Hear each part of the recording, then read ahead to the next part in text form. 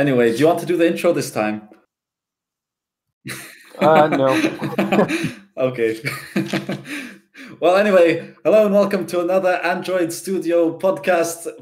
Man, I need to do that again. I don't want to say Android Studio, but it's stuck in my head.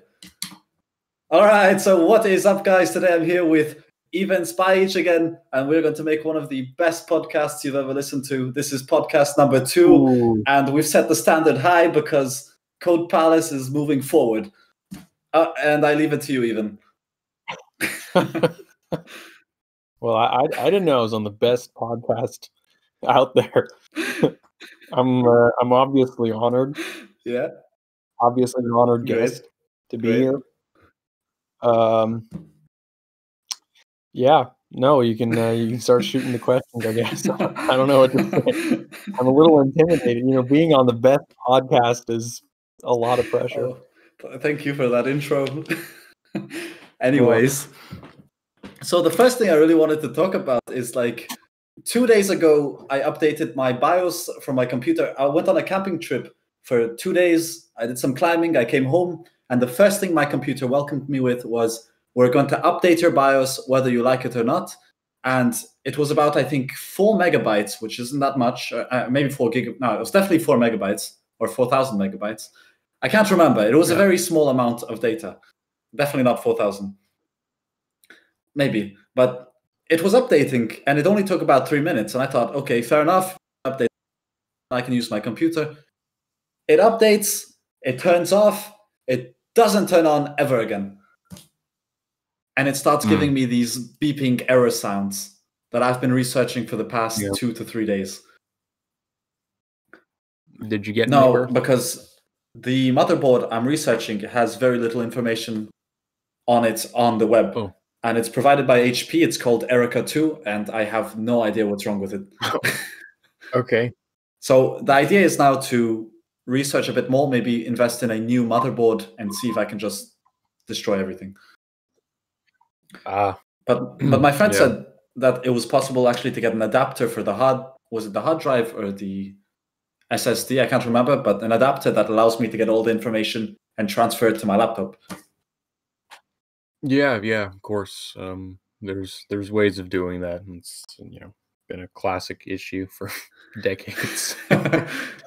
So the question I'm gonna retrieve out of this little anecdote is, what other advice would you give to people who recently got Windows computers or Windows operating system? And essentially, what should we download and what should we not download? Oh. Because this BIOS update really fucked up everything. And that's about 500 euros I spent for nothing. Well, okay. I don't think your computer. No, it's not. It's definitely not that. I don't think flashing a BIOS doesn't kill any of your.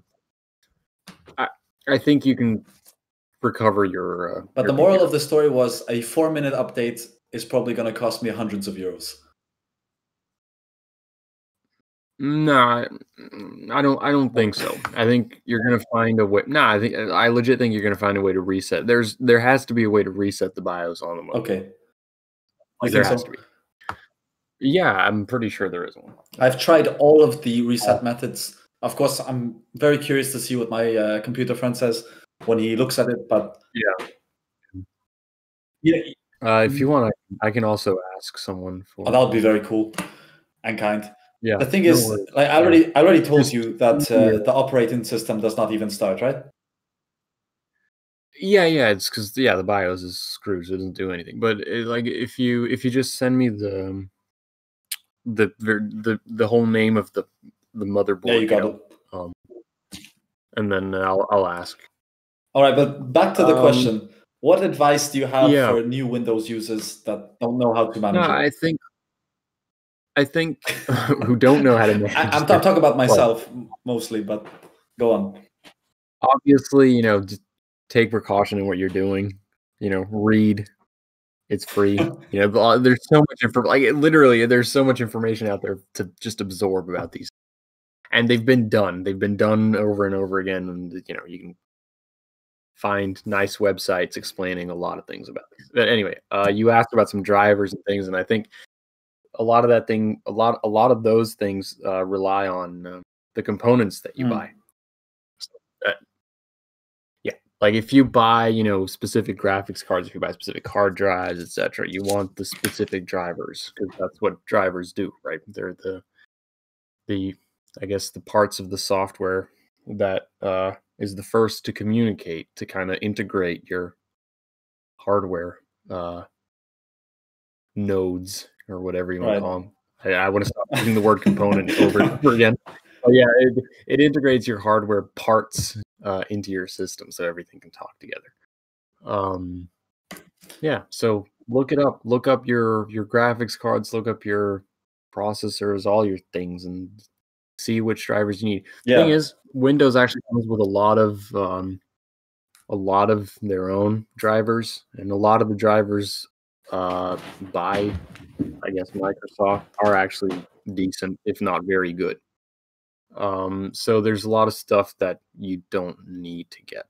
But things like, graphics card drivers, that's always going to be something issued by, either NVIDIA or AMD. Or makes sense. You always want that one. Yeah. Wow.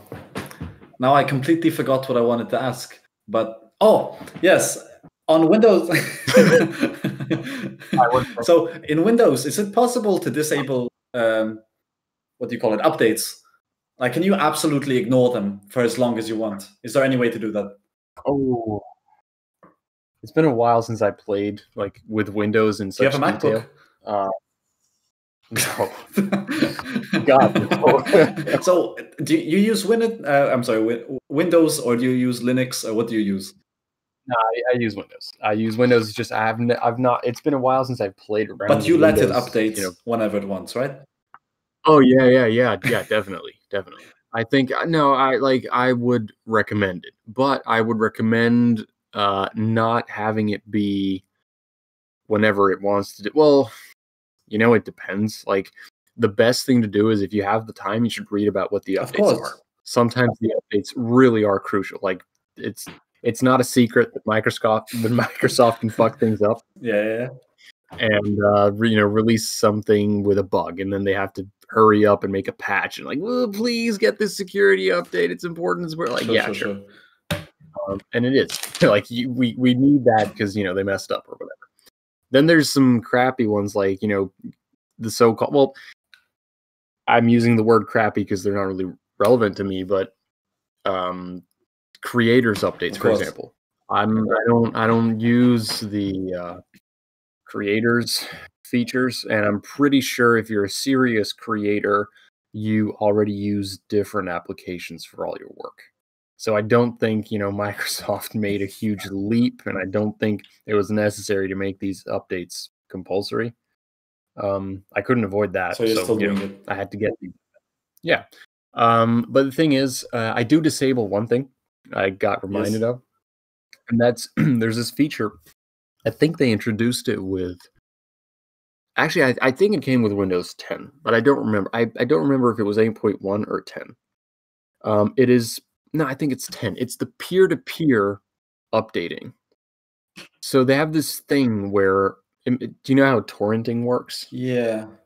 Like you have a computer kind of directly communicating or sending information to another computer. It's not so much a central server. Well, it used to be, but then they said, okay, we can make it faster because we already distribute updates to everyone. If your grandmother gets the updates before you and you're on the same network or whatever, then you can do peer-to-peer, and it's going to be way faster for your grandma's PC to transfer that crap to someone else. The problem is that while you're transferring potential gigabytes of updates from your grandma, your network traffic is screwed, right? So I definitely, one of the first things I do in like the list that I have is to disable that peer-to-peer stuff. I don't like it. I don't think that should be used. I don't like. It's a fine feature for people who.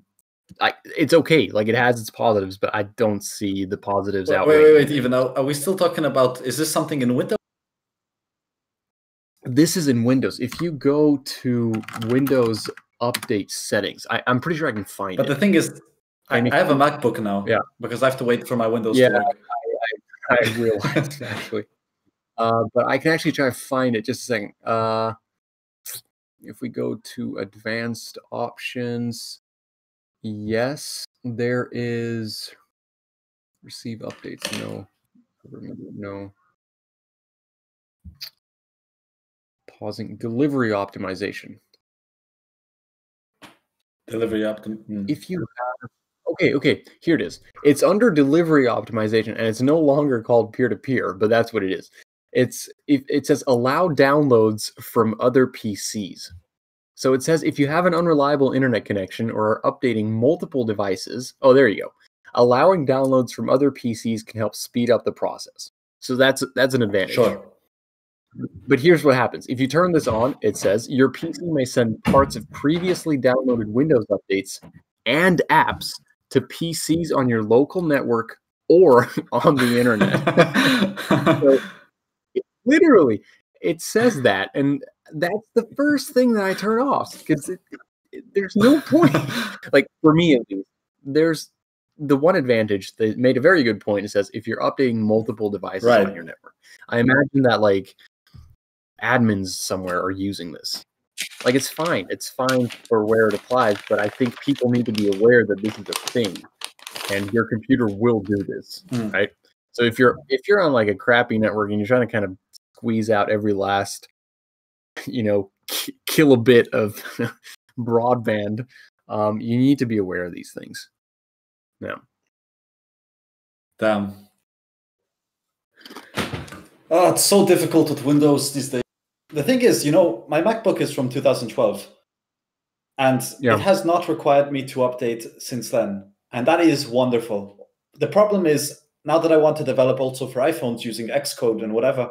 Oh, no. It doesn't let me use that software because it is not up to date. Yes, I know this. I know this from work. So the way it worked for me, this is actually kind of funny. So we use Xamarin, of course. right? I told you about this. But here's the thing, right? If you want to work on the newest Xamarin for both Android and iPhone, what happens is, for me at work, you have to, we use Windows machines for development normally.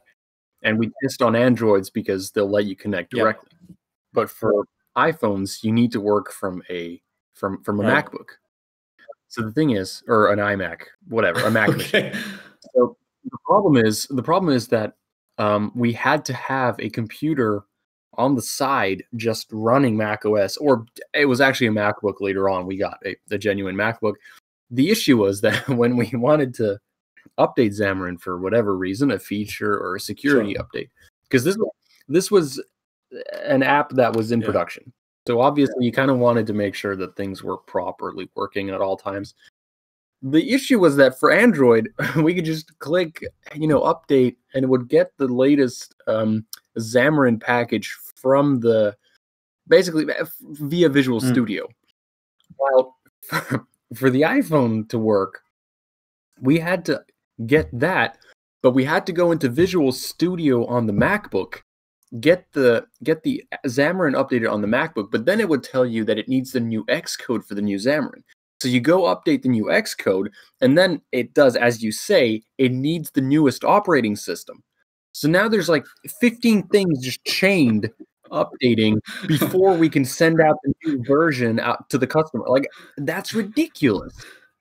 Why do I need to update the operating system for the fuck that? I don't understand it either. No. But yeah, these giants. That's just one of the beauties. That's one of the beauties working with Apple. I'm sorry, like I'm definitely biased here, but I've had mostly bad experiences with working with Apple products. I have. And I'm very curious to hear, why aren't you a Linux user? So I actually played around with Linux when I was younger, because like obviously it's a curious thing. If you're ever into IT and if you're ever into playing around with computers, you're probably going to run into some version or other, or sorry, some distro or other of Linux that you want to look into. I played around with, what I did was I bought a Raspberry Pi. Do you have one? Do you actually have one? I have the very first model, the Model A, with like the shittiest hardware performance. You have to bring it over next time you come over. and I'll Sure. give you back your Java Android book as a return. So yeah, I installed a Linux distro for that. I think it was called Pi Linux. Sure. Don't quote me on that. It's I literally will been quote years. you on that. Okay. Yeah. Well, it's recorded, so what am I saying? But yeah, it has been years, and I basically just used it to play around with the terminal commands in Linux. So I'm very much I'm a guy who loves using the command line for whatever he's doing on Windows, and I'm very comfortable with the batch language. But I wanted to learn a little bit of that bash that they use in Linux, or at least, yeah. And so I played around with that on Pi, and I was doing all sorts of weird things like administering users and installing programs and getting different permissions to work, and then I was playing around with the hardware on the Pi. And the thing is that it was interesting because you get to learn a little bit about like the layers of Linux, like how each distro, the distribution, has its own like layer over the kind of the core components of Linux, which is one of the things that makes Linux really nice, because people make Linux, right? It's not a company, even though it is strictly, especially the core components are strictly monitored. I've heard some nasty stories about Linus Torvalds, I think he's called, the creator of Linux. What did he do? He just monitors people. He can be, or at least he used to be, very, very nasty when it came to accepting improvements or criticism, towards the core components, like the kernel, changes. Especially if someone, wouldn't be like tip-top notch, amazing developer, amazing code, he'd really give him shit. That's what I heard. Wow. But yeah, I don't know if he's still like this or whatever. Yeah, but yeah, that's the thing. Like, it was cool for me to learn about Linux. I also played around a tiny bit with Ubuntu back when Ubuntu was kind of, I guess, exploding in popularity. Ubuntu is also another operating system, right? Yeah, so it's based on Linux, and it's a distribution. It's probably the most popular distribution. It's probably the most. I really don't want to use the term Windows-like, but I'm going to use that term not in the sense that it's like Windows. It's more in the sense that it's very, very friendly to use. You don't have to be, when people think Linux, it's like, no, I have to know weird commands and things don't work and stuff like that. The thing with Ubuntu is that a lot of the things are out of the box. Okay. Actually, in that sense, is probably even more like Mac, right? So I don't mean that it looks like it or that it acts like it. It's just, well, it's in the sense that if you install Ubuntu, things work, and it's very easy to install. But one more thing, I have never used Linux. Is it really not worth spending more time getting invested in Linux? Like, why aren't you using Linux still today? For me personally, it's because at least for what I need, the applications that I use, like both for work and I guess at home, they aren't supported. Like, the fact of the matter is that Microsoft won. Like, Microsoft won the fucking monopoly, basically. Like, if you want, like, fuck it. Like, you can take an example like yourself, right? You have a MacBook, but the thing is, if you want to, for example, play some games or anything, like, you need a Windows. I'm so sad. That's like the first thing, right? Like, you gotta get one. If you want to, I don't know. There's other Windows specific things that you need it for. I know that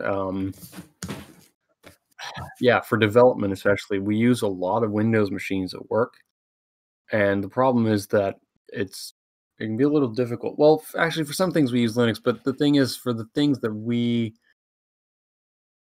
rely on, I guess, inbuilt functions to do things for us, they're all made by Microsoft. They're all Windows libraries, and like it's hard to kind of migrate. I'm not saying it's possible, but it's just it's hard and it's annoying. Do you know if there are any reasons to use Linux?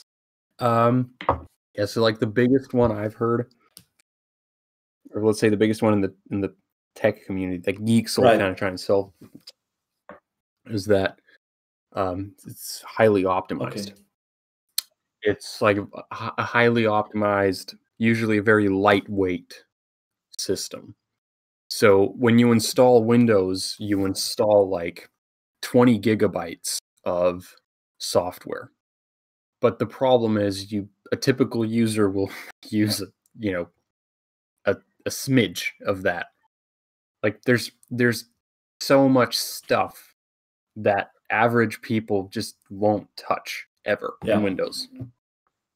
And so Linux users actually, and a lot of Windows users, will just refer to this as bloatware, because it bloats the system. It bloats the disk. Okay. And Linux is very much against that, or that's kind of like against the Linux code. Right. Yeah. So that's one of the biggest arguments. And can we find Linux computers in our stores if we go to the supermarkets or something? Not supermarkets, but oh yeah, I think when I was ordering a Dell laptop not too long ago, some of them were actually like if you do it through the online store, at least back when I did it, they actually gave you the option of not getting Windows with it, instead getting some Linux distro. I can't remember what. But especially in Denmark, do you know any store that would sell a Linux computer, like in a physical store? Oh, I haven't been in a physical computer store. But physical stores, they do sell Linux computers every now and then, right? I don't know. I mean, I honestly don't know. I'd have to ask my friend. The problem is that I genuinely don't know if it is popular enough for a physical store to have it. Right? If you have an online store, you're always going to get like 3 or 4% of your geeks buying your Linux machines, and it doesn't matter because they're just all shipped from your warehouse. It doesn't matter. But like having them on site in a physical store, I don't know. But you might be right. There might be more of them. Like I'm pulling numbers out of my ass. Maybe it's not 3%. Maybe it's 30%. Like what do I know? No, of course. I don't know why I asked you, but has there been any? don't cough while I'm speaking. Oh well. I was gonna ask, like, have you discovered anything new in code that really fascinated you or really shocked you, or recently? Since the last time? Yeah. Has there been any new innovations in coding? In coding, that's such like a generic. In your kind of coding, you know. Besides watching my videos where you learn something new every day, fine. But yeah, man. Hey guys, subscribe. I'm gonna use that audio clip at the end of all. Great. Yeah. But I'm following the .NET updates. They're in the process of releasing I guess it's called .NET 5, the new .NET version, which is supposed to take all the good .NET components and kind of blend them together. So there's this idea that what is now called .NET Core that runs on all platforms, or when I say all platforms, I mean like Windows, Linux, Mac, whatever. It's kind of like Java. .NET Core is, well, it lives up to the name in the sense that it's a very core aspect of .NET. So you have a lot of features, for example, on the desktop version of .NET. You have a lot of features in Xamarin, especially, and WPF. Those things that aren't a part of .NET Core that are kind of extra on the side. There's this idea that they want to kind of blend everything together and make it available for everyone. So yeah, that's coming out soon. I think it's supposed to be this year or next year. I don't remember. I think it's this year. And regarding your own studies, is there anything new you learned that really, really made an impact on your work? Like in coding? Still in coding. Like, did anything affect the way you code in the past 6 months? I'm sure some. Yeah, wait, just a second. I remember sending my friend. There was an update in C#. I am trying to remember what it was about. I remember sending this to my friend. I was like, wow, like this is like they're advancing the language every day. Yeah. But the thing is, like once in a while, you get this update, and you're like, oh yeah, like this is cool. This is really cool. I just can't remember for the. Are they life going of to me. remove the semicolon anytime soon? Fuck no. Let me try and search it actually in the conversation. Actually, no, it was a really, really neat thing, and I can't remember for the life of me. Christ. Otherwise, in the meantime, you search for that. I also have a side conversation to get into, and that is the new YouTube. The other day, I went in to look at my music playlists on YouTube. I have Spotify Premium, but I still have some on YouTube, and it was 11 out of 12 of them told me I need YouTube Premium to actually listen to them, and that is so stupid. Yeah. Have you experienced the same thing yet? Yes. So it's actually very recent. Yeah, I wanted to link a song that was previously free on at least the Danish YouTube. I'm pretty sure it's a localized thing, right? And it's gone. And then I realized that a lot of the artists or a lot of the channels have made these weird deals where they're either unavailable or they're put on YouTube Premium.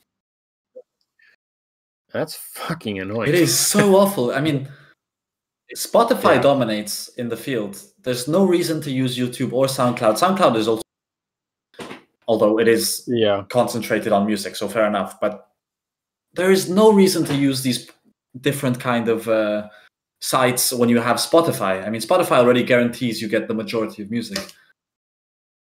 I'm really annoyed I can't find this, and I'm pretty sure it was a really cool feature that I'd really like to talk about. That's why I set up the question for you. The least you could have done is come prepared. Do you have any idea of what it could have been?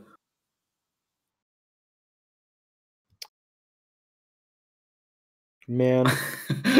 Because I'm going on my, you know what I'm gonna do? I'm gonna go on my freaking history in my browser. I'm still in. How long is your history? It doesn't matter how long my history is. I'm gonna search my history. Let's see if I can find it. I forgot I'm speaking to a programmer. I'm not gonna scroll through my history. I thought you would scroll, and I thought, wow, that is so idiotic. That's gonna take ages, unless you deleted it yesterday for obvious reasons. Let's see. Nope. I'm definitely not going to mention that. Well said.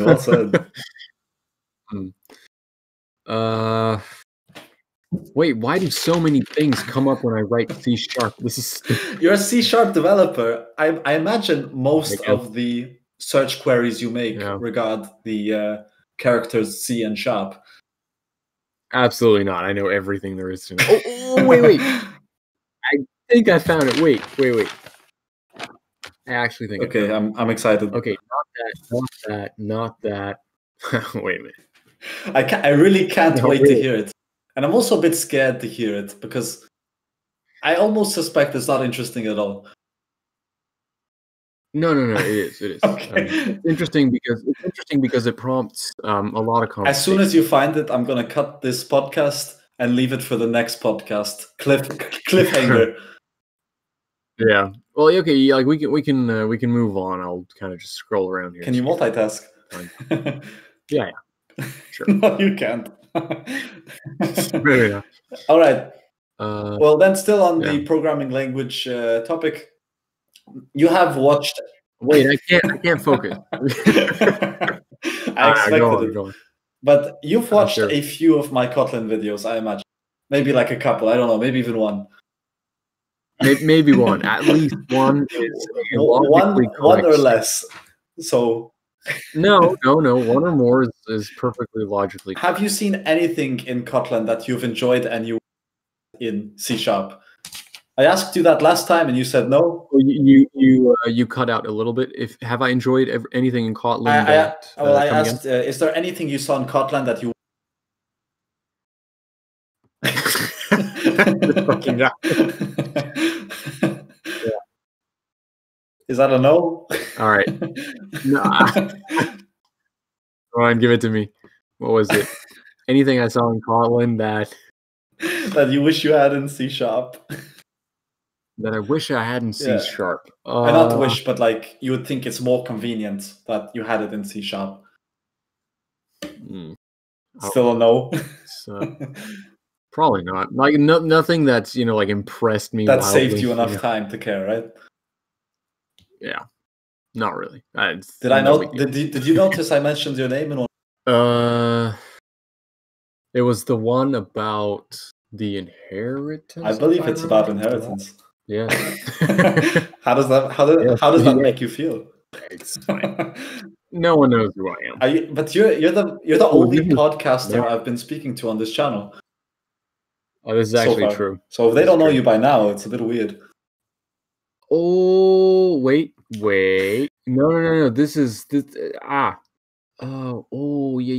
This is definitely the site because these features are different. Like, holy shit, that other site was garbage. That other site was like, oh, look at these cool features. Whatever. So I'm waiting. I'm so curious. And so are the listeners. You're gonna do a lot of editing here because I'm gonna eventually get to the. I probably will cut out, I think, the 10 minutes of you searching. But that wasn't it. Yeah, I was just reading about something about native integers, which is really cool because if you use an nint, it'll take a look at your platform, and if you're running on the 32-bit system, the integer will take 4 bytes. But if you're running a 64-bit system, it'll take 8 bytes. Oh man! So that's really cool. But that's not the one I wanted. But that also brings up a subject I want to bring. I think I already asked you. In Kotlin, it has typecasting, automatic or typecasting, right? Which means if you type a number 23, it will call it an int. If you put 20 billion, it will say long, whatever. But the thing is, I don't understand why it doesn't automatically cast it to a byte if I put 10, or a short if I put 200. Is there any reason for the program not to care enough to cast it to the correct type, like a byte? Do you think there's a limitation when it comes to smart typecasting? The problem is, I think it's actually a theoretical problem. I hope you give me more than just that. Yeah. I'm trying. I really like to. I don't want to go into the details because I don't think it'll be friendly, and I don't think it'll be interesting for a lot of people. To cut it down to about 30 seconds. To cut it down 30 seconds. It is a theoretical problem in computer science that doesn't let you check whether a program will work correctly. This is related to theory. You can read about this. It's a wonderful topic. Look up the halting problem for anyone that's interested.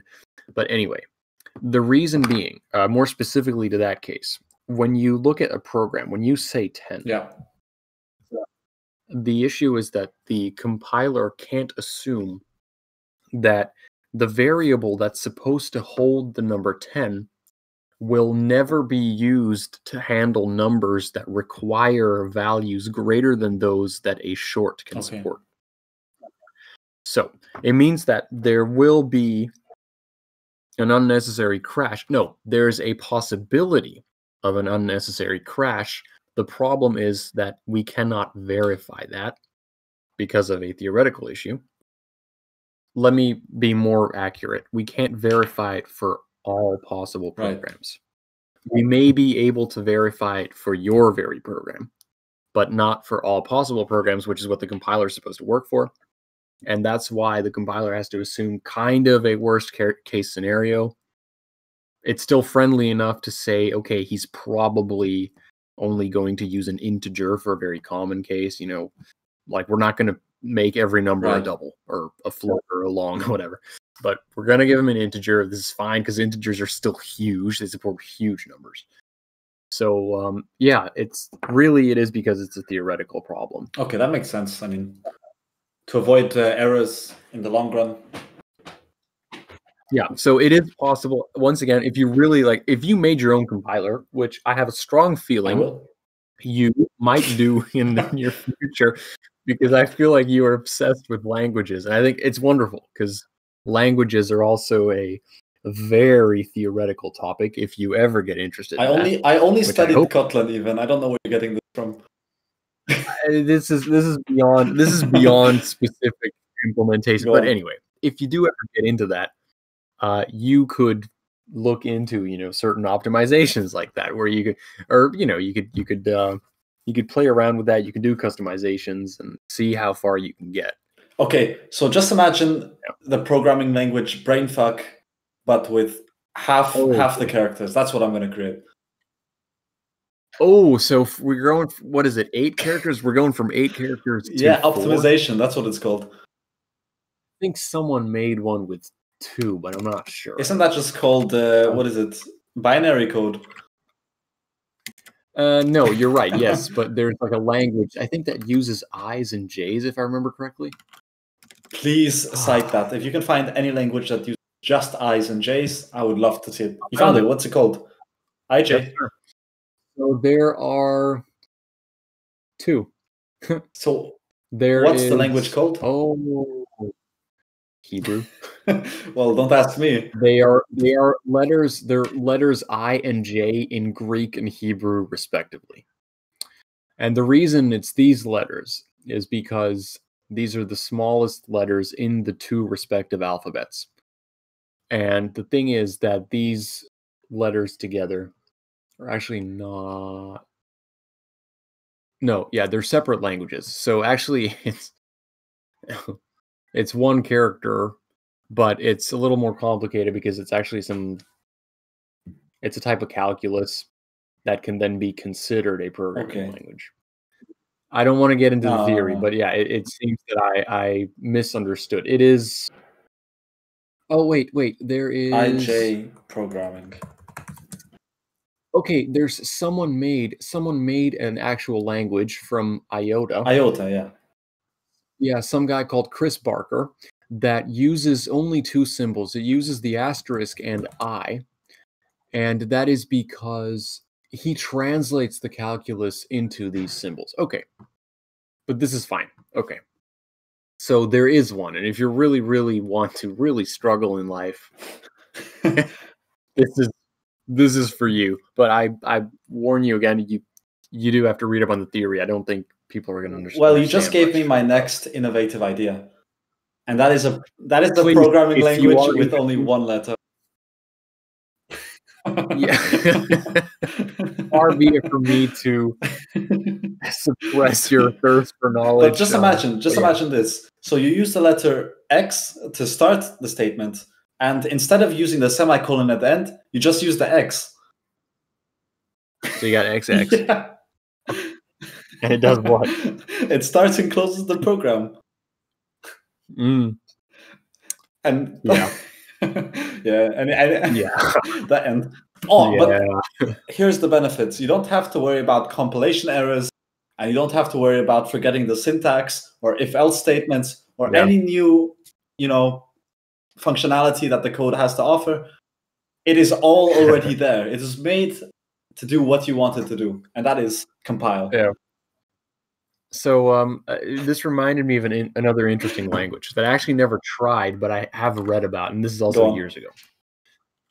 It's called white space. I'm going to type that in as well. Yeah. So make sure you type in white space programming language. That is the second search result, because I think it heard it from you.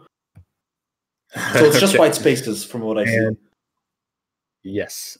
So the thing is that you don't use proper characters. The characters that you use are just values that make spaces on text. So there's spaces, tabs, line feeds, and no, that's it.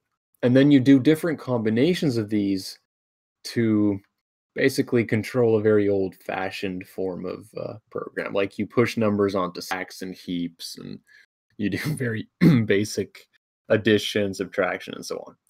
But the really, really cool thing with white space is that you can, every actual piece of text that you write in there is just ignored.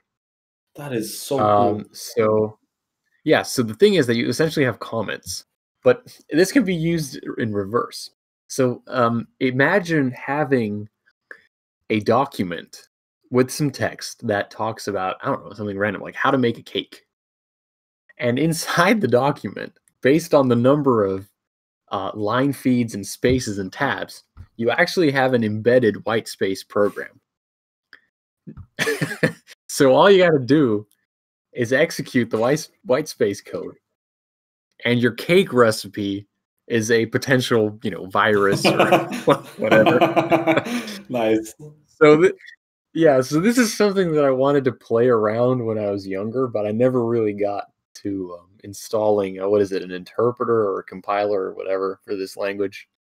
I don't remember. Even if there's anything you want to test out, we need to create a YouTube series out of it. You come to Max's place once a month or something, and then we just do stupid languaging. Could time. Be brain fuck, and we try to make it work. Okay. I think that's a really good series. Okay, but we need, and for anyone else who wants to try stuff like this, I strongly suggest using a virtual machine, so you don't do this stuff on your own computer. So you do this in a closed-off container, a virtual machine, just so you're protected. Do you have a virtual machine? No, but I think you can get one very easily. I think what's it called? VM Box is free. So whatever you get will be fine. We will use your computer. Or you could always get a something to fuck around on, like a Raspberry Pi, and then just wipe it after something goes wrong. Because the Raspberry Pi is like what, $10 or something. I don't know, something stupid. Yeah, that's pretty nice. I might invest in one. I am still looking for the features that I wanted. I was waiting. I thought you just forgot about it. No. I don't forget. No, the thing is, if I remember a little more closely, I think it had to do with interfaces, but I can't remember for the life of me what exactly the interfaces, like what the changes were. Oh, wait. No. I actually thought I found it legitimately as I spoke. This is awful. No. This is actually terrible. I feel so bad. Actually terrible. We might actually have to wait for the next podcast to hear the answer. Oof. That's going to be a whole month. It could be even 2 months before the next podcast. I will find it and you will just... Man, I have to go to sleep. Oh, luckily, even if I exit the chat, you can be here. And you can still talk to Craig. That's right. I can talk to Craig. Craig and I are gonna do this. Craig really wants to leave. Man, how lucky is it that they have this random Discord recording bot named Craig? Yeah. Wait, I think I found it. We're gonna make a counter on how many times you think you found it. No, I'm actually on a Microsoft website now. I Googled specifically the things to do with interfaces, and I was like, okay, give me this. I need to see this. I think it was this. I think it was updating interfaces with default methods. Kotlin already has that. Default methods and interfaces. I think it was this, but this is, I have to say, this is in C# 8.0. So that's actually already out. I haven't used this. I have not used this. But that's really cool. Yeah, from what I'm hearing, C# is catching up with everything it needs to. So there's no reason to change it.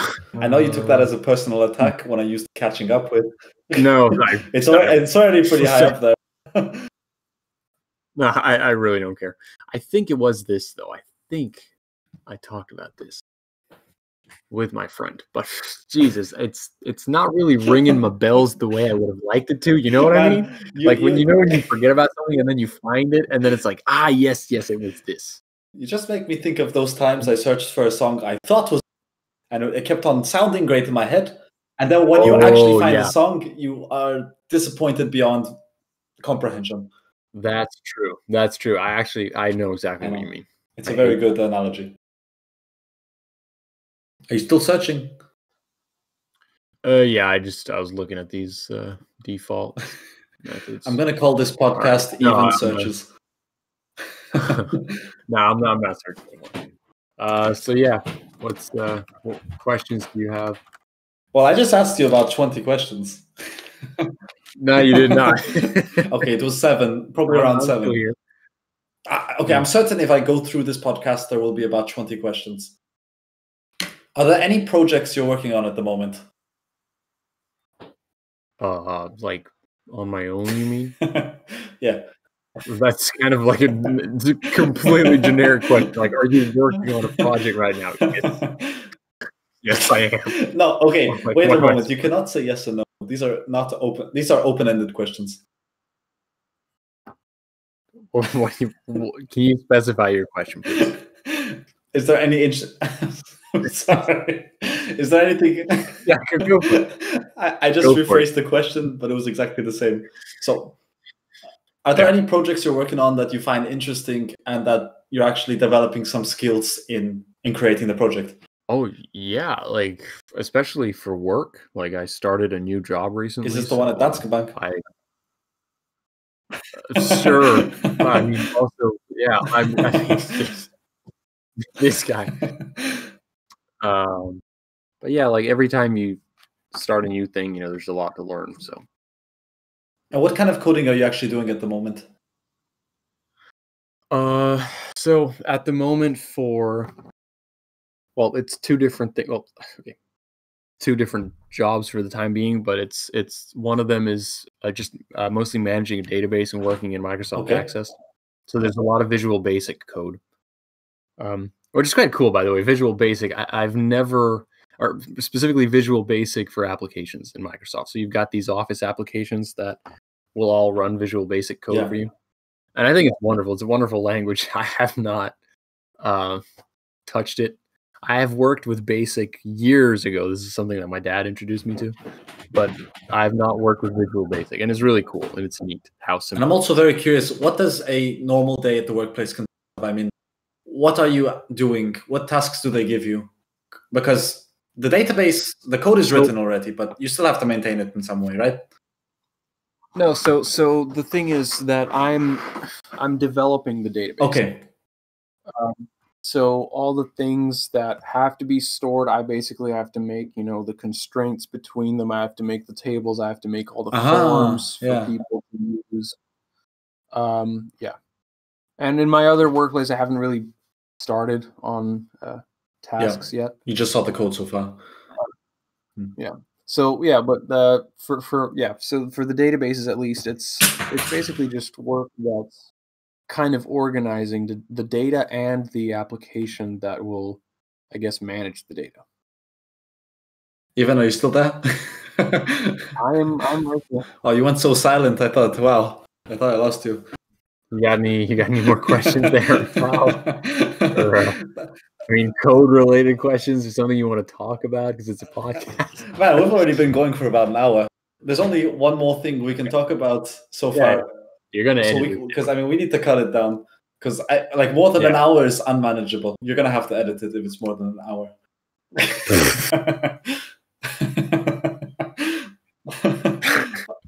You're not gonna get me to edit. Why didn't you do more accents earlier? Yeah. It is what it is, right? All right. So, the final question is gonna be regarding. Oh, the final question. Yeah, it's nothing interesting. Are we ending so soon? Man, it's been a whole hour. Why are we ending so Although the podcast will probably be 10 minutes, because 50 minutes is even searching for his interface default implementations. True. It's so anticlimactic, too. I looked it up and then I was like... I even said, I'm going to be disappointed. There's a chance that I still didn't really find what I wanted to, because it's really not that exciting, the thing that I did. But please search for it, and in the next podcast, we will write it down. Yeah. So I will write to you. I promise I will write to you the moment I find it, because it'll be like, wow. Please, I know it's please that record cool. your reaction when you find it. Sure, I'll try. So final question. I'll try and write. I will put it in writing. Great. I love writing. So final question is regarding Code Palace, how do you like it? How do you dislike it? What would you like to see in the future? How do I like it? How do I dislike it? And what would I like to see in the Yes. future? Let's start with the last question, because that's the first one I haven't answered for. Yeah, fair enough. In the future, I would like to see something that I would find interesting to follow, like follow through from the Thanks, beginning man. to the end. Is like something Yeah, that yeah. I'd find interesting would be for you to write down an idea for a project, Okay. make a series out of the project, and then make, every video is you developing a component of the project. And then at the end of like 20 or 30 or 40 videos, whatever, at the end of the series, you have some working application that is, that took tens of videos to code, Yeah. right? So, not just something like no, this isn't criticism to what you do now. This is just a suggestion to where I see it. I'm not taking right? it as criticism. No. This is more like what I would like to see But in the that's future, exactly what I asked right? you. Yeah. Just to be clear, 'cause I want to compare it to what it is now, but I don't want to say that it's a negative Thank thing. you. I appreciate it. Yeah. So like now you're doing short videos. There's maybe like 3-part videos. You see, they're building up. It used to be only one part. Yeah. It used to be one part. But I see the cheeky little 3-part every now and then. No, but that's cool. That's good. It's a start. Yeah, and it also, there's a little bit of strategy to it, and kind of ensures people will come back, because there's value in watching the next one if you're interested enough in seeing the first. It's just you need to know that the effort in making one of these series is just immeasurable. Sometimes if you make anything that's wrong and you're on episode 10 and you need to change all the code, that is an annoying video. Actually, it's a part of development. That's how it goes. That's true. Someone said, I read somewhere that like 90% of software development is debugging. Yeah. And I don't know if I agree with that, but I know that a lot of it is. A lot of it is not going to be you sitting there writing amazing code that's going to make you shout Eureka every time you write something new. No, because you will be hunting for bugs. You will be frustrated at the garbage that you wrote some months ago. Like it's going to be that. But that's why we try to make it as good as possible with the principles that we have, the methodologies that we use. Anyway, the first 2 questions, that kind of answers the future question. The first 2 questions, can you repeat them? They were very simple. It's what do you like about it? Yeah. And what do you dislike about it? Although I don't want to hear about that. What do I like? Let's start with that. I like that they're very straight to the point. If you want to see a video about XYZ in Kotlin, there's a video on XYZ in Kotlin. Okay.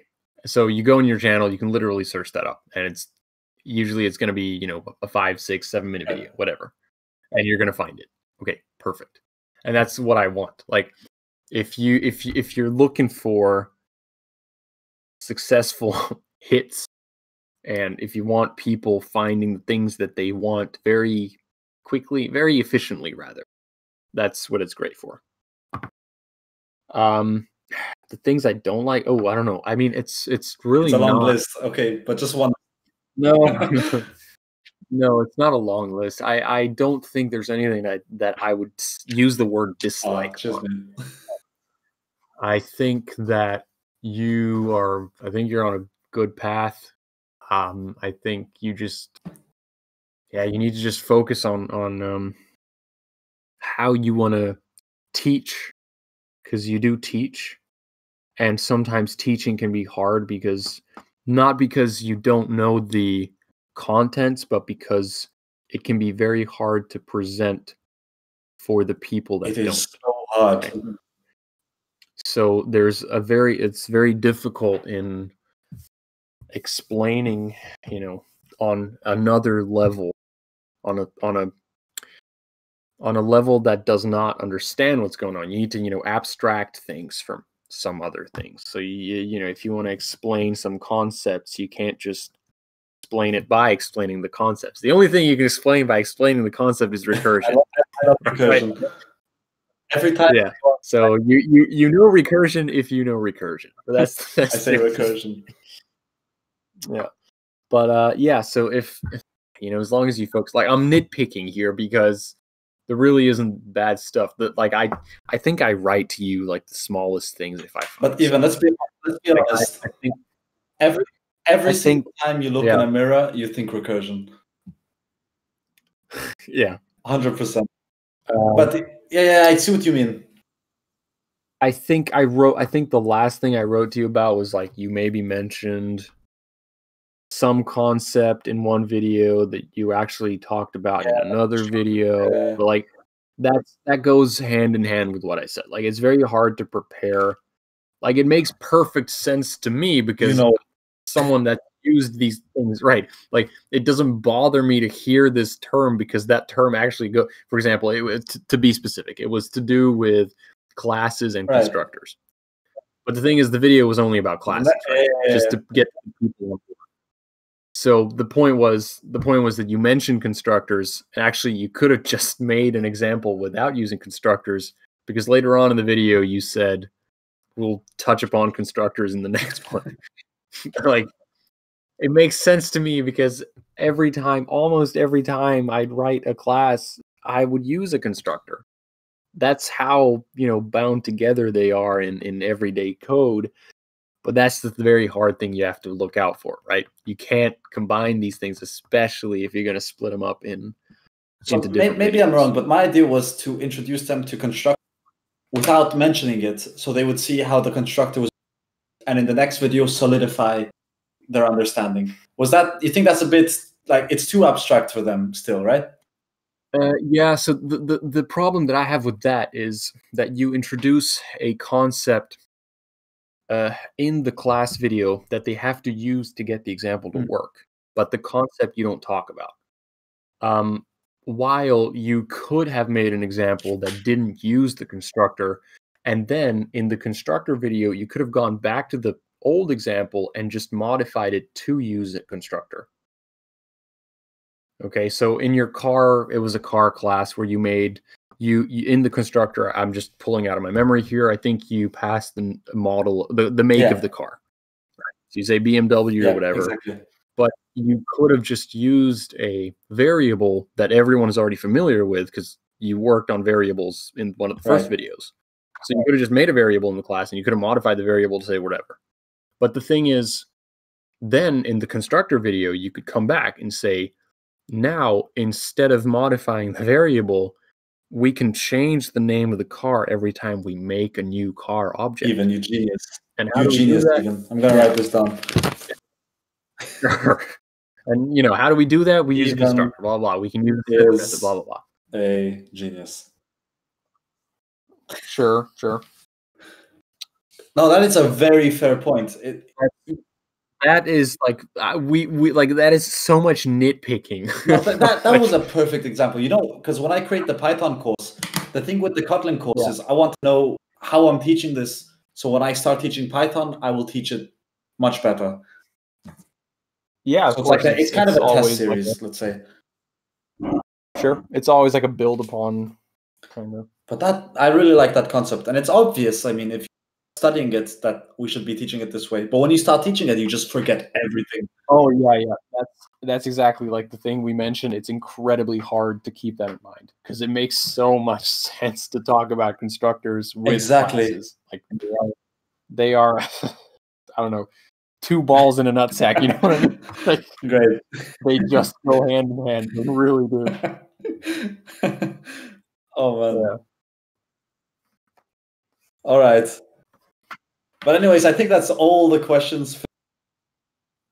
We actually got through a lot. This is going to be the longest up to date on Code Palace. Well, it depends how far you edit down, right? Well, let's hope I added more than last time. No, let's hope I added less than last time. Yeah. What was the last one? How long It was went up to 56 minutes, but I think we recorded for 1 hour and 10. Okay. Yeah. Or- And this is, can you see the duration? Because I can see it as soon as I download it, which I will do now. Okay. But we need to have an outro before I download it.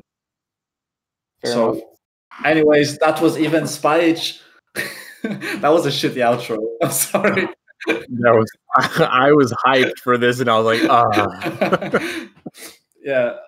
Okay. We need to have an outro anyway. Here's Wonderwall. All right, we'll end it there. Cue music. Please don't cue Wonderwall.